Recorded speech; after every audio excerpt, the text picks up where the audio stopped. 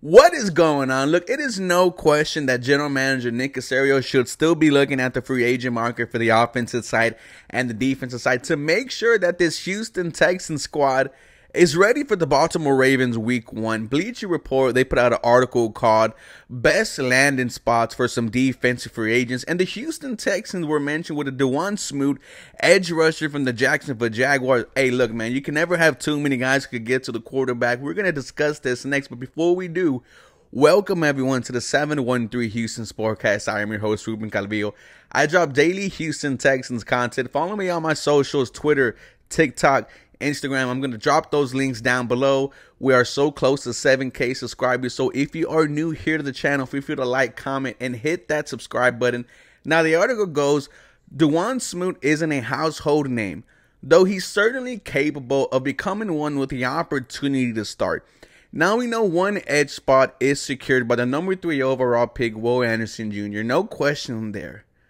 But the opposite side, you have old man Jerry Hughes, who was a bright spot for you last year. 8 sacks. No one saw that coming.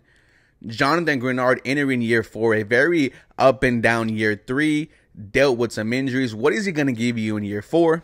Free agent Chase Winovich. Derek Rivers in his second or third year with the Houston Texans. The second edge rusher spot to me is up for grabs. So if Dawuane Smoot could come in, compete for it, and potentially win, we are very late in the free agency process. This would be another win for the Houston Texans and for General Manager Nick Caserio. The article continues and says, in 6 seasons with the Jacksonville Jaguars, Smoot has recorded 123 tackles, 27 for loss, and 22.5 sacks. After 2 forgettable seasons, he made strides in his 3rd year and continued to make an impact in a backup role. His first 2 years, I see right here, he played in 16 games his rookie year, didn't start. Not really, one to brag about. His sophomore year, he dealt with some ankle and foot injuries, only played in 8 games, no sacks, another year not to brag about. However, year 3 turns it around and we start to see a consistent pattern, and that is that Dawuane Smoot is able to get to the quarterback. Smoot has logged at least 5 sacks in 4 consecutive campaigns, and he's registered 80 pressures over the previous 3 years. Behind Pro Bowl edge rusher Josh Allen, and most recently 2022 number 1 overall pick Trayvon Walker, Smoot has made the most of his limited time on the field. He can take the next step with a team that may not have the cap space to sign Yannick Ngakoue or Justin Houston. I would absolutely love a Dawuane Smoot here. Not only do you take away an edge rusher, someone who could get to the quarterback away from the Jacksonville Jaguars, but for him to go back, he's going to have a chip on his shoulder when he plays against them. He gives us an edge.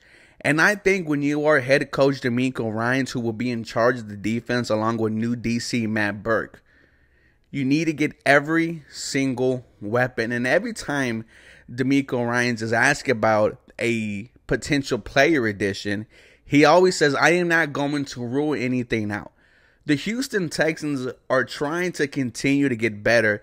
And if Dawuane Smoot is a good fit, go out there and get him. I would love another 5 sacks added to this year's total. Go Houston Texans. Let me know what you guys think about Dawuane Smoot. Should we go ahead and make the signing? Should we not? Is there any other free agents you guys want me to look at? Let me know. As always, go Texans. You guys have a very blessed day.